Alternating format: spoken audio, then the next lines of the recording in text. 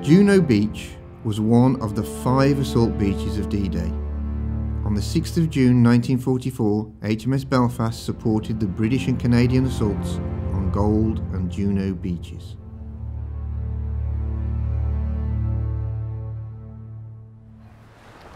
At 1:20 AM on the 6th of June 1944, the ships of Bombardment Group E made their way through a minefield and then took their positions about 2 to 3 miles offshore here under the flagship command of HMS Belfast. HMS Belfast, HMS Diadem and 11 other destroyers which formed the bombardment group then from 5:27 AM began firing in support of the landings on this beach being made by the 3rd Canadian Infantry Division.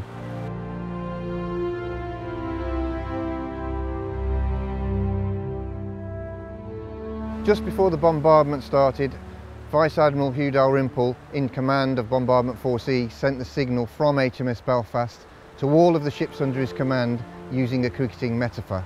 Best of luck to you all, keep a good length, keep your eye on the middle stump, and soon we'll have the enemy all out. Almost 7,000 vessels participated in Operation Neptune, the naval component of D-Day.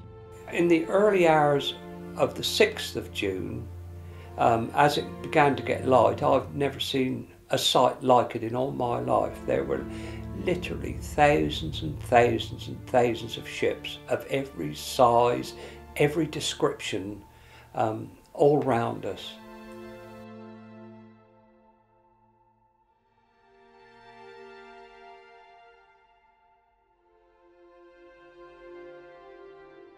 Here I am at the German gun battery at La Marfontaine, which was the first target of HMS Belfast guns on D-Day when they opened fire at 5:27 AM.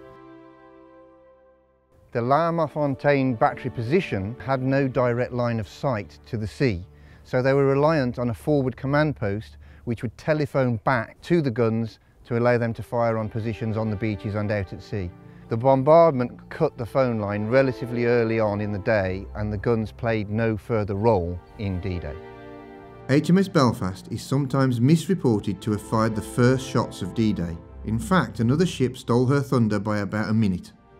Lieutenant Peter Brooke-Smith, who was serving on board HMS Belfast, recorded in his diary that another cruiser to the west fired first at 05:23.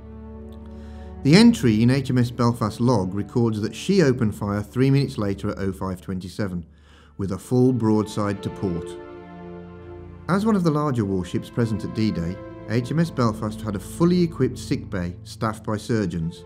This meant she also played a medical role on the 6th of June 1944, taking on board casualties from 1 PM on D-Day.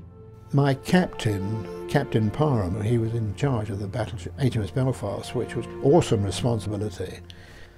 He sent me down to the sick bay on D-Day itself because he knew that an army corporal had been badly blown up and they were trying to save this man's life.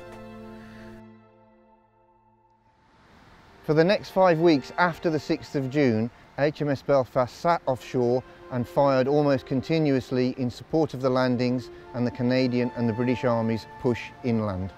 Supporting the D-Day landings was the last time HMS Belfast fired her guns in anger in the Second World War. At the beginning of July she returned to Plymouth for a well-earned refit.